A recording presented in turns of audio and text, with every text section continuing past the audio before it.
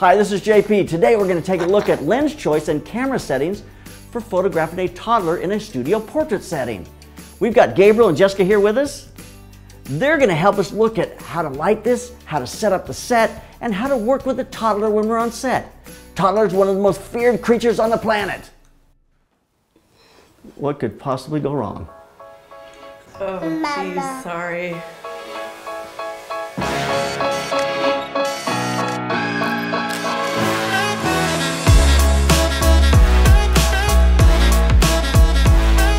Special thanks to Sal Digital that's sponsoring this series, Lens and Camera Settings on the Slanted Lens.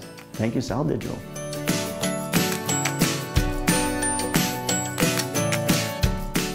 My lens choice as we chase this little toddler around is going to be a 100mm. I'm shooting on the 35 to 150 from Tamron for Sony, but I'm going to choose 100mm. There's several reasons. Number one, it's a narrower angle of view, which means I can push my background back further and it's going to fall out of focus because I don't need as large a background. It allows me to push it further and further back, which means it's going to fall more and more out of focus. It's not a 35, it's not a 50, it's not an 85, it's a 100. So it's going to give me a very narrow angle of view, which means I can push my background further back and it doesn't have to be as big and it falls more out of focus. So that 100mm puts me in a nice place to be able to accomplish those things. Most of the manufacturers out there make a 100mm macro, 2.8. That is a great lens for both doing macro and for doing portraits because it gives you that, like I say, that narrower point of view. So it's a great lens to look at and to consider. A 100mm makes a great portrait lens and allows me to get my toddler with a shallow depth of field in the background. So let's get on to camera settings.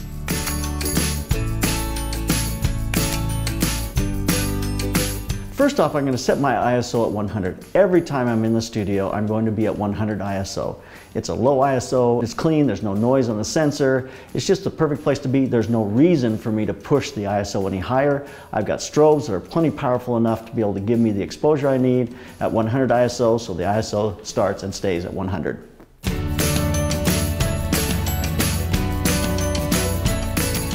So for my aperture, I'm not going to go to 2.8 because 2.8 is just a little bit too shallow. Here's an example, there's a shot of the bear, 2.8. And here's at f4. Now let's take a look at 5.6. I think f4 gives me enough focus on that full frame sensor to keep him in focus, enough of him, so that we see not just his eyes, but a little bit of his body in focus as well. But we don't have to go to 5.6, which is a little deeper than I think I want. And I'm looking at the background as I say that. 2.8, the background is my favorite. But I think f4 is a nice compromise. The background is still out of focus, looks really good. 5.6, the background starts to be a little too in focus. And it's just the transition from foreground to background, I think I like better at f4. So I'm going to shoot at f4. And that's going to be my aperture for this shot. And also for my autofocus, I'm going to set it on a single point autofocus right on his face. I'll move that around. I want to focus just on his face. No chances of jumping somewhere else. I like that single point autofocus. That's going to keep him in focus as we shoot. So after we look at the shutter settings, we're going to give you some tips on how to work with toddlers on set. So stay tuned for that.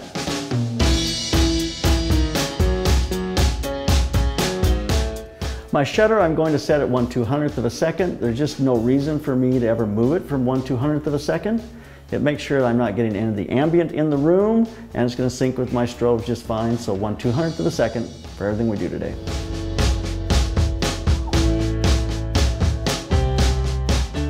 We're going to order a photo canvas print with wrapped edges from Sal Digital. We'll deliver that to the family in the future, so look for that. The reason we chose that natural canvas print is because it feels organic and it feels very artistic. Like the scene that we've done here has that sense of the outdoors, has that sense of a little nostalgia. So that canvas wrap just gives you a beautiful looking fine art type print. So this is a natural color fine fabric print. It's 300 DPI, which gives you maximum clarity. Gives you beautiful color brilliance and natural clarity. Great wood frame around it that makes it very durable. It's a blended fabric with 35% cotton, about 65% polyester. You can get it in two different thicknesses, a 0.8 or a 1.58. So that thickness is really a client's decision. We're probably going to go with a thinner, a 0.8 on this. This is the thicker.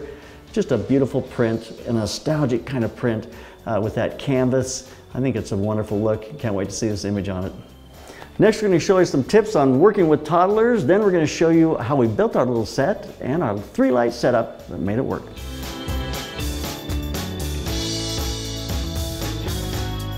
So Gabriel's here to help me give you some tips on how to work with toddlers. Number 1 is don't waste any of your toddler's energy in trying to set things up. We've got a teddy bear in there that we're going to light to, set everything up, frame to, be completely ready when he's ready so that we don't waste any of his energy trying to focus and light him.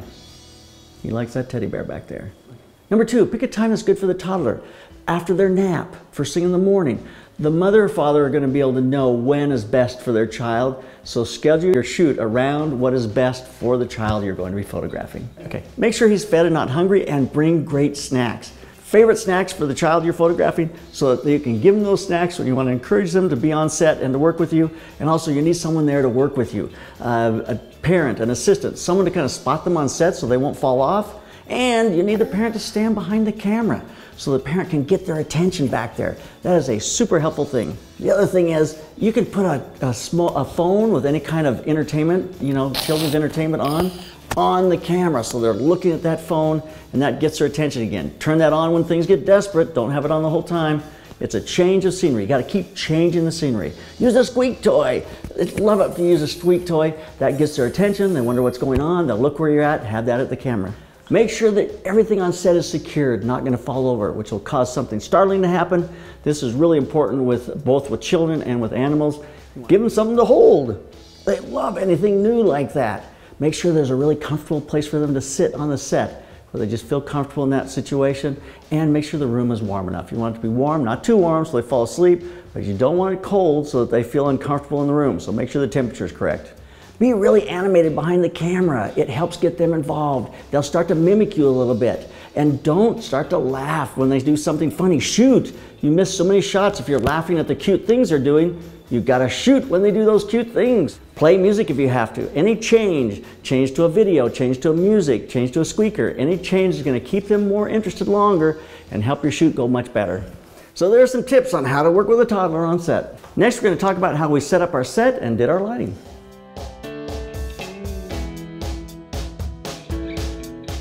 Let's talk about our set. This is a pretty simple set. It has 3 stages. Up front on a blanket, we have moss from Michael's, we got a log from outside, a little rock you can sit on, and the 2 mushrooms that Jolene got online from Amazon, $20 or $30 each. Then we have a couple of ferns in the foreground, mid-ground, and those ferns are just from outside. We had some ferns growing outside. We kind of keep plants out there for when we shoot. And then a background we got off from Amazon. All total here, we spent under $100. If I was doing a set like this, I would want to set this up, and then I would try to schedule a day. On Instagram, send out a notification saying, we're doing this cute setup. And then you try to book people every 30 minutes, and you charge them $200 each, and have pictures taken, give them digital images, and you just go through 8 or 10 people the same day, and it makes spending the money on this really worth the money, because it's unique, it's something different, and people are going to respond to it, and it's going to make you really good money. So there's our set. Very simple. Foreground, midground, background. On a table, which is my biggest concern here because we got a toddler on the table. We have to have somebody right here to make sure they're not going to fall off. Can't put this on the ground because if I put it on the ground, I can't look into that backdrop. I don't get any midground, so that's concerning. We may put just a little bit of some mats up front, so if he tumbles off the front, at least he will only fall a little ways. But anyway, safety is our biggest concern here, but there's our simple set.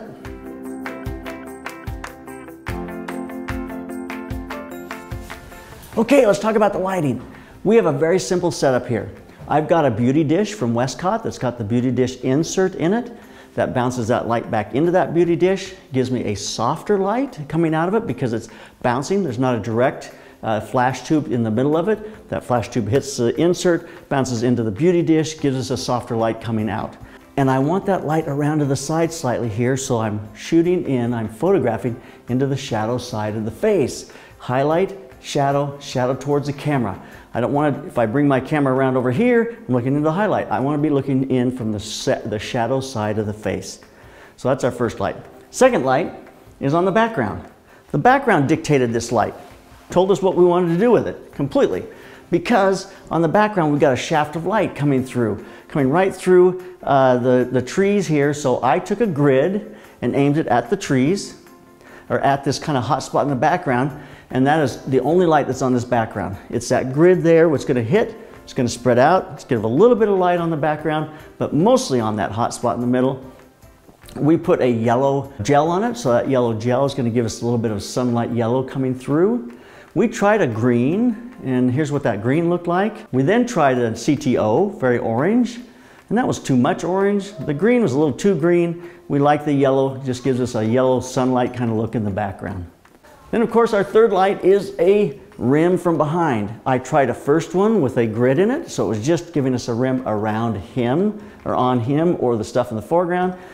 But that was just, it was too focused in the foreground. It didn't give us any kind of rim on everything else in the shot, like these plants. So I took the grid out, went to just an open reflector, 7-inch reflector. Now I'm getting a great rim light on everything. The plants in the background, in the middle ground, and all the scene up front. And it just turns out to be a nice kind of separation. It gives us kind of depth, that backlight. So there's our 3 light setup. One in the front on our person, rim light from behind, and a spot on the background. I'm gonna just feather this slightly up to take a little bit of light off the foreground here to soften that transition in. Well, maybe it might open up the shadows a little bit as it bounces off the ceiling, but I think it's gonna look a little nicer up front.